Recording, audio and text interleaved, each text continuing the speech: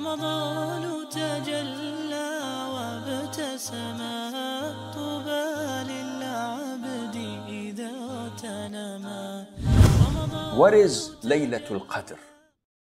Was the Quran completely revealed in night of laylatul qadr? And what are the encouraging acts we should do in this night? Now, laylatul qadr is the night of decree. And it is one of the last 10 nights of Ramadan. And this begins from the sunset of the 20th day of Ramadan. So if today is 20th, the sunset or the Maghrib is an hour from now. Once the sun sets, this begins the last 10 nights of Ramadan. Laylatul Qadr is one of them. And the most favored night is the 27th. But this is not a well-known fact. It has to be on the 27th, like a lot of the Muslims believe. And also, it is most likely to be on the odd nights. And that is the 21st, 23rd, 25th, 27th, and the 29th of Ramadan, the nights. And that is not the days. And this night, as Allah has described in the Quran, in a surah named by this night, that it is better than 1,000 months. Laylatul Qadri khayrun min alfi shahr.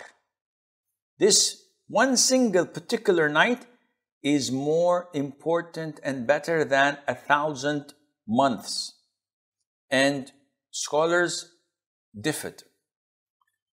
And one of their explanation was that Allah has given long life to previous nations.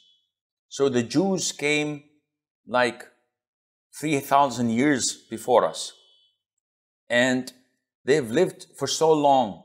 The people's lives would be like 200 years, maybe 300 years, which means that they could fill it up with forms of worship far greater than the 60 or 70 years that we live on earth.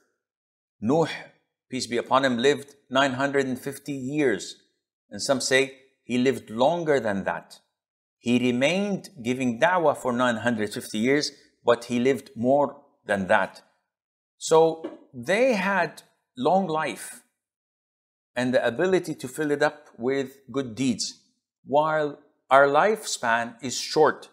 So Allah is compensating us by giving us a night in a year that is equivalent to 83 plus years of deeds and good work. If we succeed in worshiping Allah in this night, which is few hours only, like 8-10 hours, this would be better than worshiping Allah in 83 years or more. So this is a glorious night. The sunnah of the Prophet ﷺ is to offer night prayer the whole night. Whenever the last 10 nights of Ramadan were due, whenever they entered, the Prophet used to tighten his apron or waist wrapper. Scholars say that this is a metaphor for not having any intimacy with his wives. And others say, no, this is a metaphor for trying to do his level best in forms of worship. And he used to wake up his wives. Thirdly, he used to revive the whole night with night prayer over these last 10 nights. So what is to be done? Well, the Prophet's sunnah ﷺ was to offer i'tikaf. An i'tikaf is to seclude yourself in the masjid and not to go home. So you spend the last 10 nights in seclusion in the masjid. worshipping Allah, reciting the Quran, making dhikr, making dua, praying night prayer and qiyam al-layl.